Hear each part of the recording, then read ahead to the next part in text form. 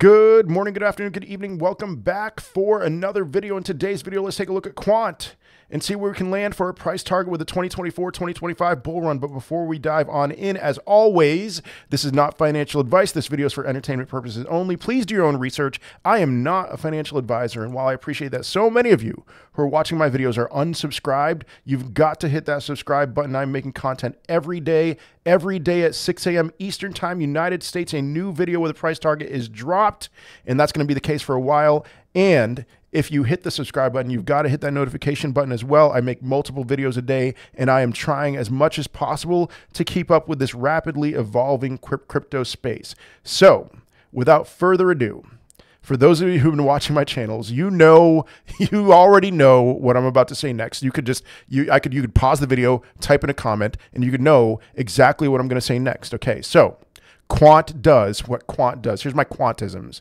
You all know these are things that I say, that those who watch my channel, you know that I say this all the time. Quant does what Quant does. Quant's the honey badger. That's what a honey badger looks like if you never knew. Quant don't care. Okay, so we've been saying that, and the reason why we've been saying that is because throughout the 2021 bull run, Quant just did its own thing. You know, cryptos crashed in the spring of 2021, lay dormant throughout the summer, and then pumped like crazy again. For the most part, some of them were just done forever, but for the most part, cryptos pumped in 2021, and they dumped in the spring of 2021, and then Quant, here's Quant, just doing its own thing. You know, it was at $20. And then it went up to $60, and then it went up to over $100, and then it just kept on going up and up while there was incredible fear in the entire market throughout the summer of 2021 before that big move back to about, the previous all-time highs for Bitcoin at least. And so that's where these sayings come from. But I think moving forward, Quant's not going to just do its own thing. It's going to do more predictable things moving forward. I'm making this video at an interesting time with Quant because we're seeing several cryptos pumping and what appears like Quant lagging behind. And I've gotten warnings from some people. There's a person who pops into my live streams on TikTok who just says that Quant is absolute trash, and he gives me a resource for looking at Quant. I have looked a little bit at the resource he gave me, and I know that there's debate back and forth. Is Quant legit? Are they actually building something? Are they revolutionary? Are they going to change the world? Not so much, but I like, after all the research that I've done in preparation for this video, what I want to say to you is I like what Quant is doing. They're doing good things. They're building good things. They're in the early stages. And so it might appear to some like they're not really doing much, but they're in the startup phase still, and they're worth $1 billion, but they're in the startup phase. And so you got to take that for what it is. But I like the direction that Quant is going. I like it. That's my conclusion. And so we hear all of these buzzwords with Quant. In particular, we hear interoperability. And you've probably heard this word before when you think about Quant, and what you're thinking of when you think about Quant is the wrong thing. What you're thinking of with Quant is that you're picturing something that is trying to connect all the different blockchains together so that we don't have all these issues with, USDT BEP20 versus USDT ERC20. They are not aiming to do that. I don't know if that's news to you. That's not what Quant is for. That's more so what an Cosmos, is for, or a Polkadot. That's more what they're trying to do. Quant is trying to connect things outside of the blockchain to the blockchain world. They are trying to, if you can picture this, blockchain technology, what do we want it all to do? We want it to grow. We want it to be a part of our everyday lives, and we want our cryptocurrencies that we're holding to do well as a result. Quant is trying to bridge the real world to the blockchain. And that's where you get the word interoperability from. And then all these other things, these other buzzwords, that's what they're aiming for. And I think they're moving in the right direction. There's several things I could point you to. Here's one. Quant launches Zapier integration to easily connect internet apps and off-chain data to blockchain. Off-chain to blockchain. That is Quant's interoperability. All right, and this is a huge thing for me because I have used platforms that have used Zapier.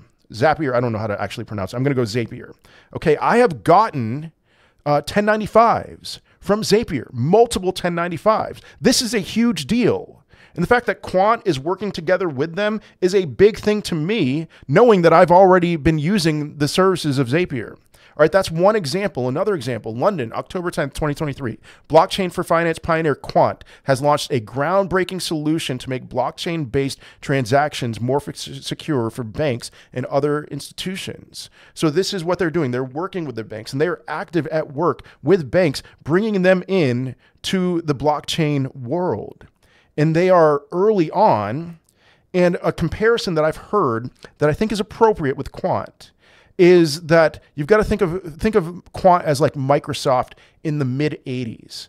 Okay, so what did Microsoft do? Microsoft didn't bring computers to everyday homes, but what they did is that they offered a common platform that people, when they get on somebody else's computer with Windows, that it's like, all right, I know how this system works.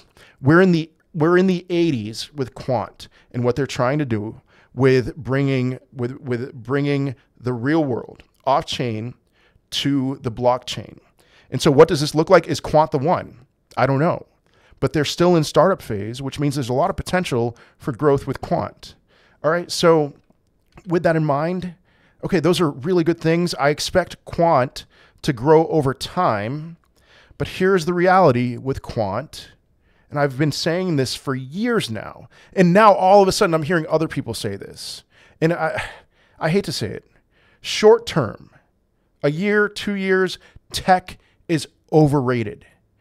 Crypto projects with the most amazing tech in the world, it doesn't matter for when euphoria kicks in. And so Quant, with all these things that I'm talking about, that has me excited about Quant for the long haul. But this doesn't really matter when euphoria returns. And here's where I would weigh, and I am specifically saying this with Quant and not other things. Quant will pump, and its eventual pump will be 49.5% based on hype, 49.5% based on tokenomics, which I want to pause here and say, it's not like Quant's tokenomics are amazing. You know, anything that has zero increase in its tokenomics, you've got to, how are they making money? And, you know, that's an attack on Quant that I've heard from people, is that their team's just dumping on people. Well, I mean, they got to keep the lights on, and they're not increasing their supply. So they're selling their supply as it is right now. That's what everyone else is doing, except the other ones are increasing their supply. I don't see that as a big deal. I see that as a part of what happens with blockchains. Okay, so 49.5% based on tokenomics and 1% based on real world use case. Okay, so Quant looks to be a good option for the long haul, but this upcoming bull run, whenever it is, whenever the euphoria returns, whether it's in 2025 or beyond, this pump is going to be based on hype and tokenomics and very little to do with what they're doing in the real world. They will grow slowly over time, but hype and tokenomics. So you can see Quant supply has been fixed, especially even since their last bull run, the last bull run in 2021, fixed at 12.07 million. And it's going to stay like that forever, I would assume. And then what we got to base it on now is market cap dominance. And so I know you can't see this here, but this right here, this peak right here was 0.22% market cap dominance in 2021. And then this right here is 0.23%. And right now they're at 0.08% market cap dominance. And so I have seen estimates for Quant to go to $4,000. That would require a much higher market cap dominance than what we've seen historically.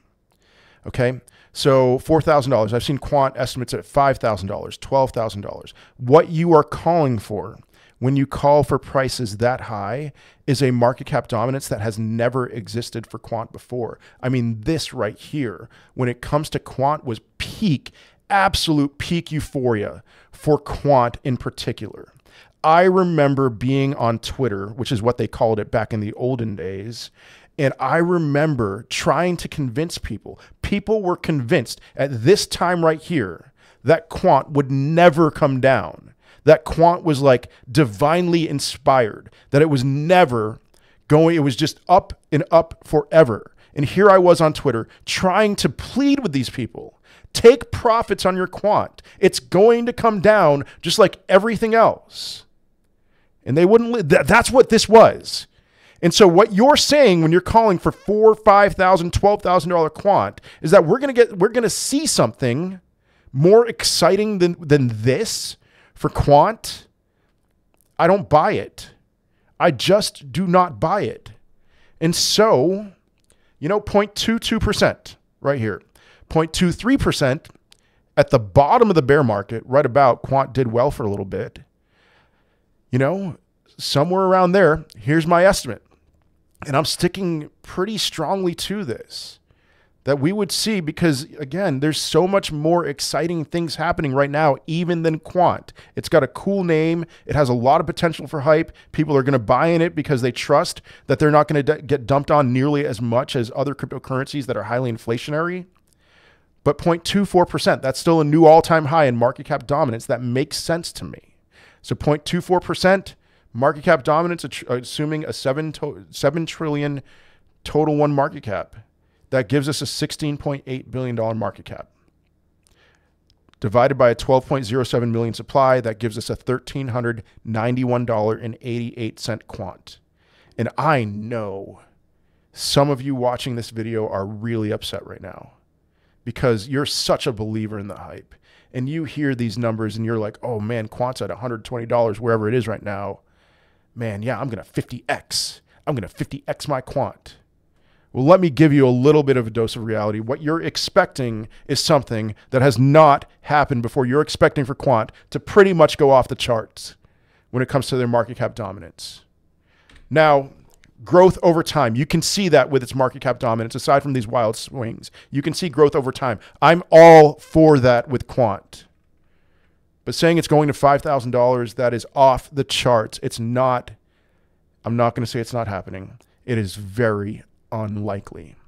So $1,391 is my target for quant. And I'm even going to say this, I'm playing this a little bit more conservative. I'm pretty much planning on being out under $1,000. Maybe I'll have a little bit left if for some reason all these other people who are selling you fake dreams happen to be right. All right, you know what? I'll hold a little moon bag, and I'll probably end up being a moon bag holder, but it is what it is. All right, so that's where I land, but let me know your thoughts in the comment section of this video. Am I crazy for calling for too high of a price for quant, or am I crazy for calling for too low of a price for quant? I would love to hear your thoughts. Otherwise, I will see you in another video. Peace.